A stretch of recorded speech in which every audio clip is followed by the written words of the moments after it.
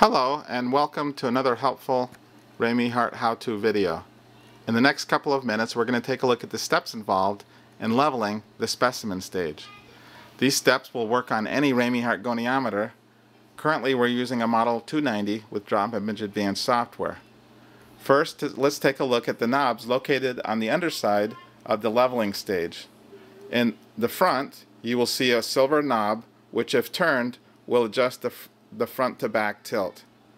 Next, on the far right, there's a knob which, if turned, will adjust the left to right tilt. And finally, there's a knob in the corner which has a black handle. If turned, this will lock the leveling stage. So in order to proceed with our leveling, the first step that's involved is to loosen the lock screw by turning it counterclockwise. This allows freedom of movement in order for the stage to be leveled. Next, we're going to take a look at our DROPimage software and we're going to focus the baseline.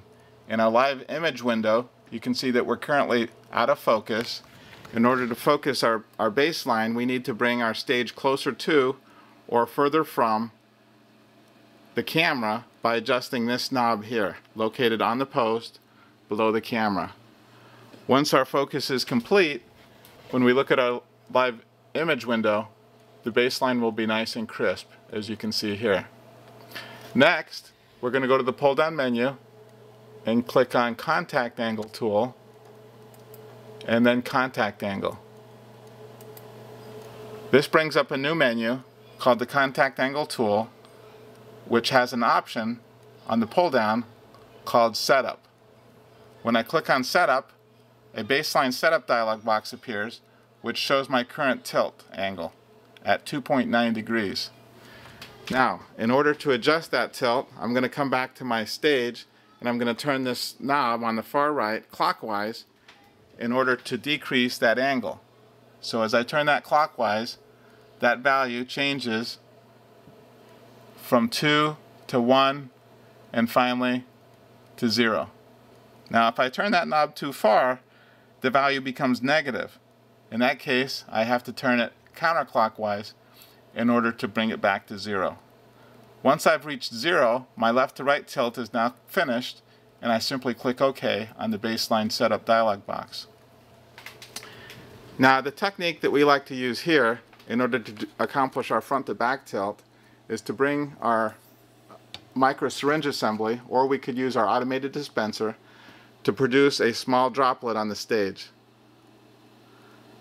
Now when the droplet is created, I can then look at it in the live image window, and by using that same knob I can focus it.